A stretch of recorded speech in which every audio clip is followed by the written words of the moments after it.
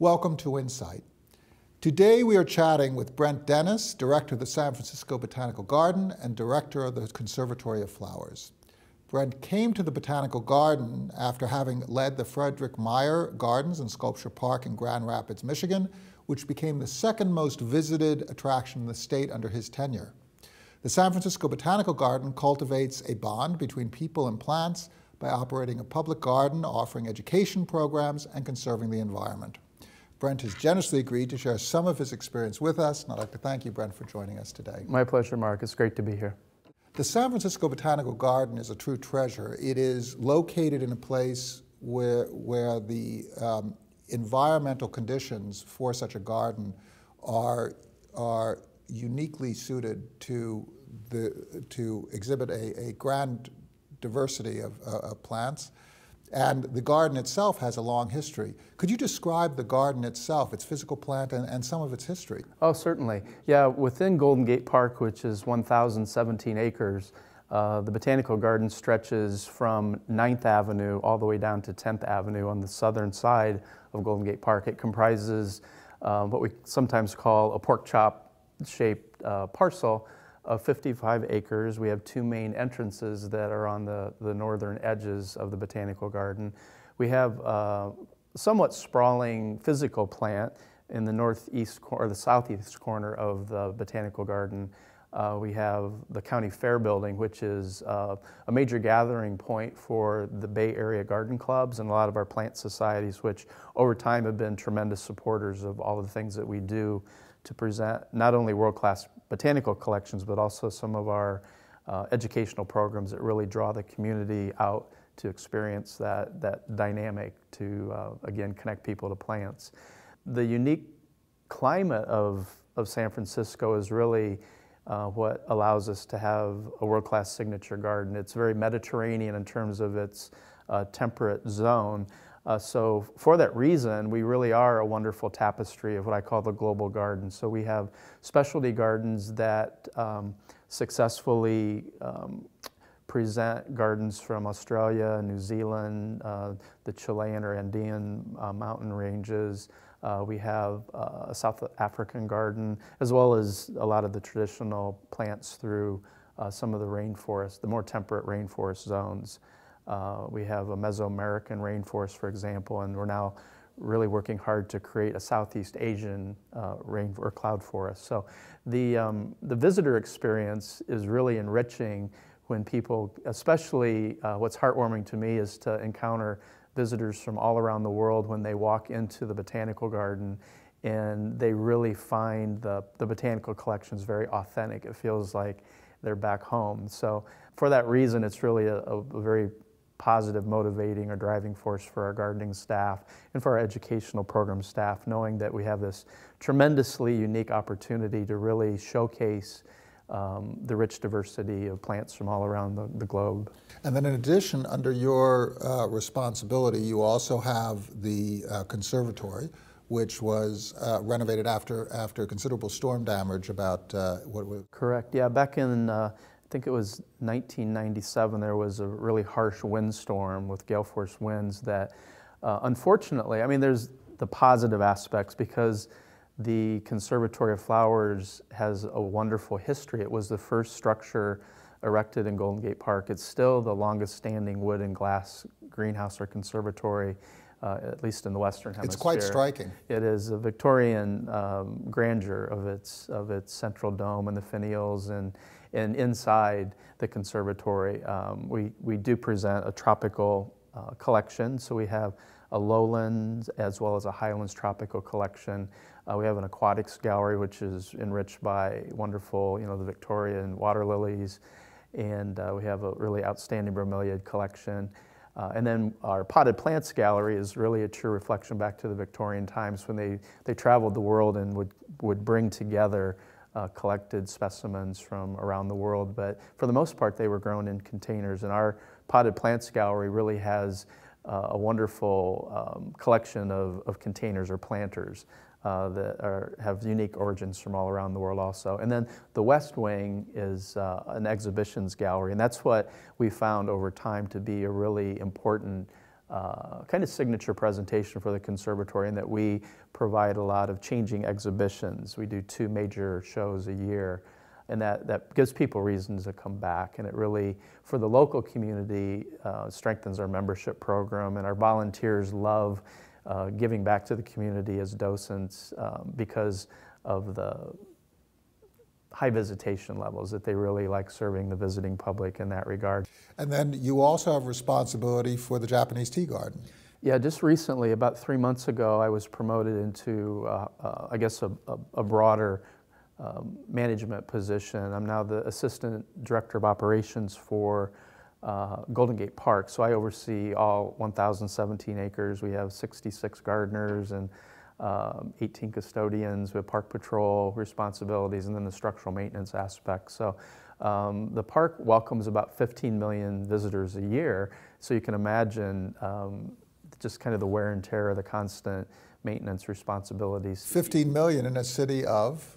Yeah, the metropolitan area, I mean, we're still, I think, the 7th largest metropolitan area in the country, but San Francisco proper, which, you know, in the 49 square miles, we have just a little over 800,000 local residents. So, yeah, welcoming the world. Tourism is our biggest economic engine, and we've really been working successfully with it's formerly the San Francisco Convention and Visitors Bureau. Their new name is the San Francisco Travel Association.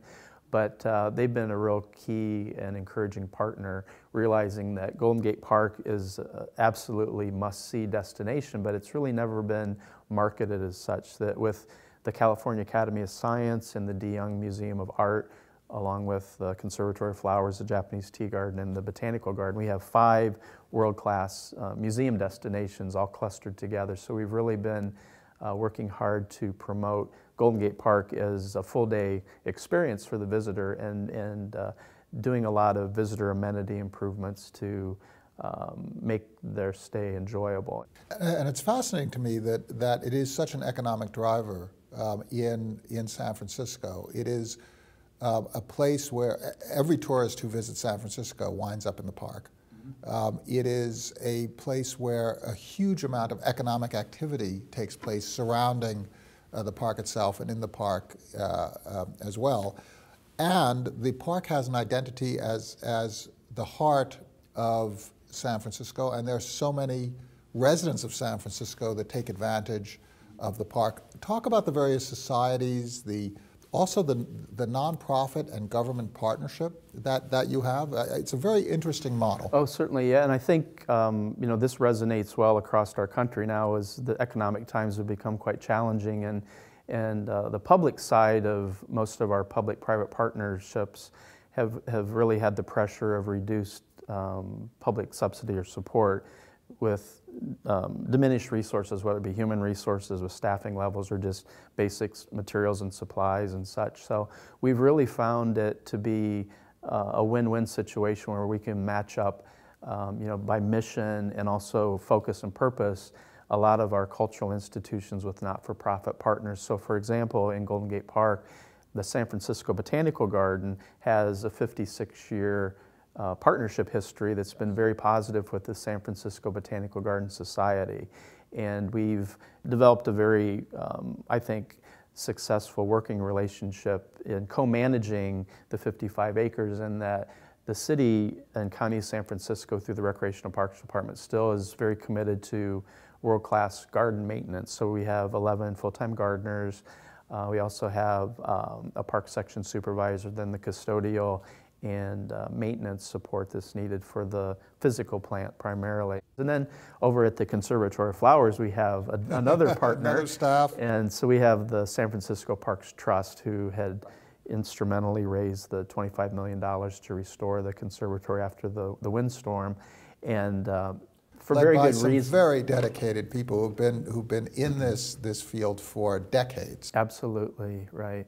So the partnership that evolved after the restoration of the conservatory really was for strategic purposes. I think everyone realized that even though there was a brand new, fully restored conservatory turned back over to the city, there still was question if the Recreational Park Department had the wherewithal, staff and financial resources to adequately maintain what was gifted back. So that co-management model was developed. So this is, I think, the 8th year now that that's been successful. But at the Conservatory, our Parks Trust partner, they, again, similar to the Society at the Botanical Garden, they oversee our visitor services program that administers admissions. We have a small gift shop, so they operate that.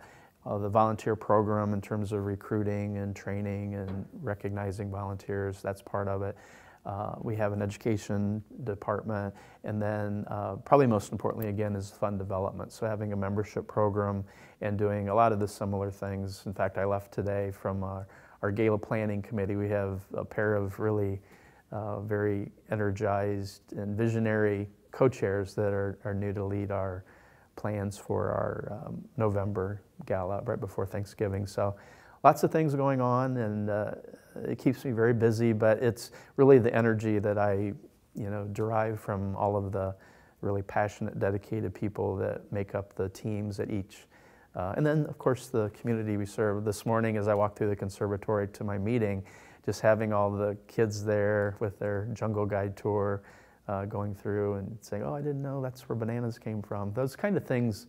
And then the opportunity we have to maybe spark interest in one of those young kids to maybe want to grow up and pursue a career in botany or environmental sciences, or maybe become a landscape architect or something affiliated with the museum. It's just a wonderful opportunity for us. Well, one of the things that I find so interesting from a point of view of looking at this from a leadership perspective is that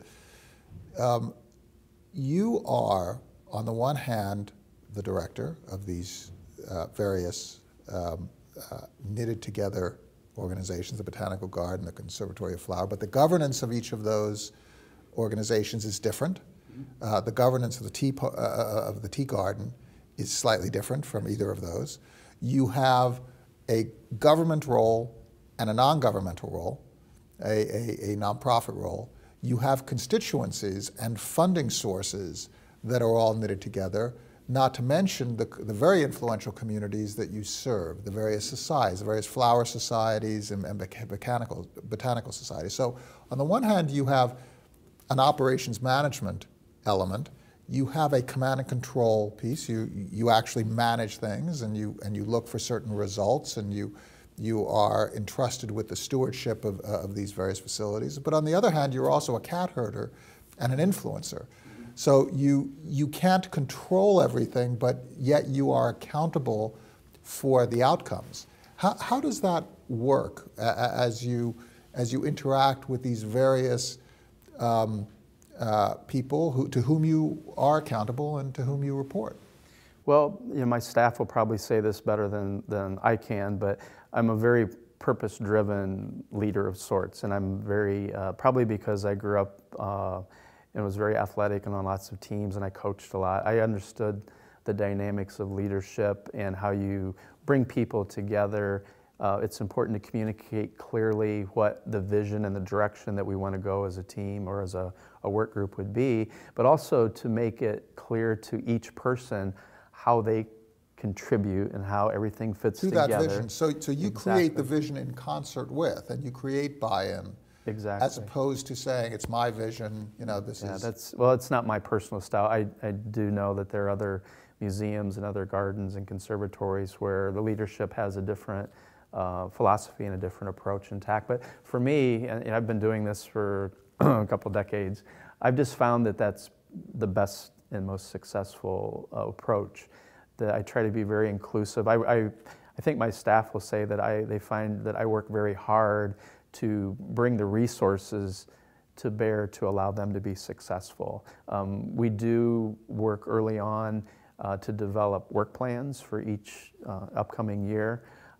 We are very strategic in our planning. We have a master plan that's the basis for... So you have a master plan, and then you have work plans? That really is kind of the business kind of support plan. So, for example, my gift shop manager, she has goals. Which is a revenue number? Exactly, and they're evaluated. We have a performance appraisal plan that's set up with their full inclusion and understanding, and we agree upon that. And even though it's a major commitment of my time, I do devote an hour to each of my direct reports so that we have an ongoing conversation throughout the course of the year. So it obviously always touches upon budgetary topics, but also their personal, professional, and then their department goals, just to see how they're progressing.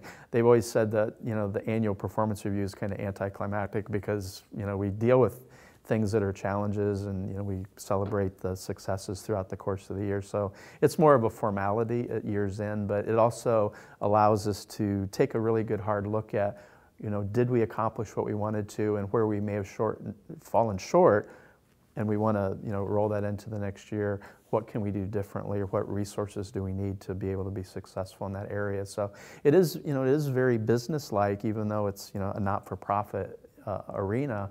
But I found that you really start with the potential for success with really great people, and I think over the years I've found that most of the teams that I've been able to assemble, or the people I've been able to recruit, I really looked at their genuine passion and their understanding of our mission, and do they seem like they would be excited about contributing, and would they be a good team player, and do they communicate effectively? Because most of the my colleagues that do have some challenges, they usually trace it back to it's just not the right chemistry. The person isn't communicating the way they need to, or they don't really understand how 1 + 1 can equal 3 when you work together. So those are some of probably the traits or the characteristics of the successful teams that we've really been able together to accomplish great things. And again, it's all about serving the public, and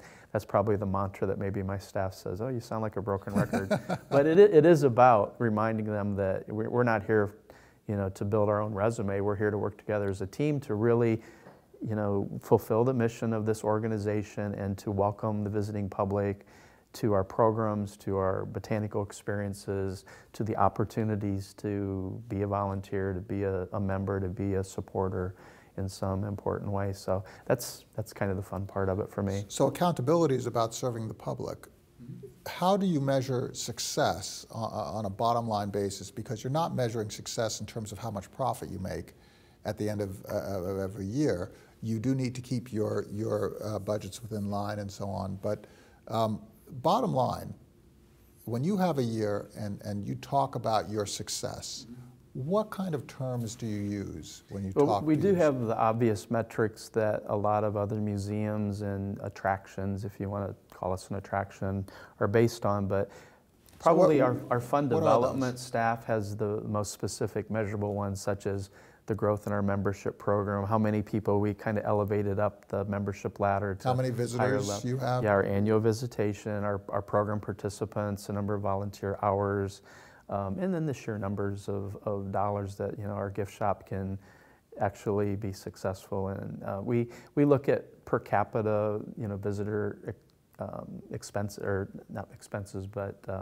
revenues. If we have 500,000 visitors and we sold $1 million in the gift shop, you can do the math and see what that benchmark year was compared to the previous, and then maybe what our reasonable goal would be for the following year. So there are some very specific things. For the other areas, such as our facility maintenance areas, we have we have a goals list that talks about our projected investments that are needed. We know that we may have to replace the boilers, so if this year we do these type of preventative things, it might defer it for another year. But we also have to, and that's one of the things that my current teams are really more focused on now, because we've built it into our team's performance, is that even though we're not for profit, when we do have net proceeds at the end of the year, we celebrate the realization that we can now put 10% of that into our deferred maintenance fund.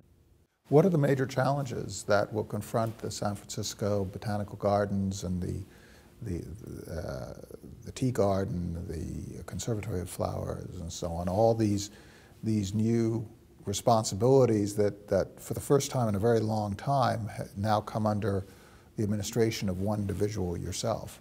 Right. Well, I always look at it in terms of opportunities. It's not a total blank slate because we do inherit things from our history, but for me, there's so many efficiencies, and I put it in the context of our challenging economic times. It does force us to be very frugal, but also creative. And I think to look at the opportunities that are there with being more efficient with a lot of the common threads that run, at least through the specialty garden. So curatorial coverage and plant records keeping and co-marketing. Basically if we can get people to Golden Gate Park, they're going to experience all of us. So if we individually, like as the Conservatory flowers, or just as the Tea Garden, or just as the San Francisco Botanical Garden, tried to go out on their ownness and attract people and attract and the overhead costs would explode. Right. So there's where there's an immense amount of economy and efficiency and smartness in terms of putting together a business approach that's very strategic, that really does focus on quality presentations, or quality collections, quality programs, and then getting the word out to your target audiences and give them reasons to not just visit once, but to come back and to engage with you. Thank you so much for sharing your experiences with us, and thank you for your insights. Oh, my pleasure. Thank you so much. Thanks, Mark.